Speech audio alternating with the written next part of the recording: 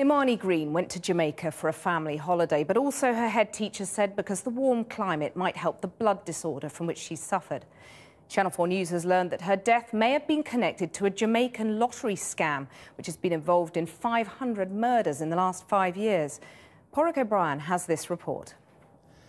Imani Green flew to Jamaica for a winter holiday with her mum and sister just after Christmas. On Friday, she was at a cousin's shop in the north of the island. A hooded man walked in and opened fire.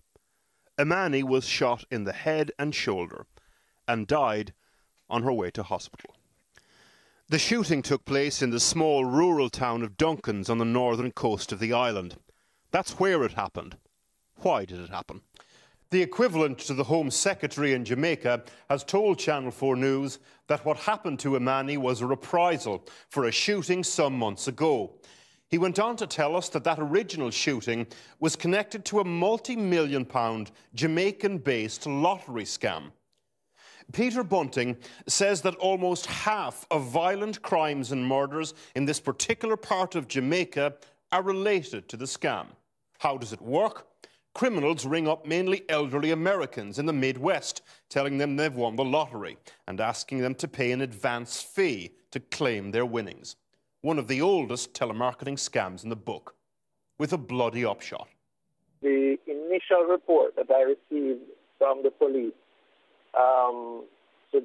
suggested this shooting is a reprisal for an earlier shooting a few months ago, and that shooting was, the motive for it was a lottery scam related dispute.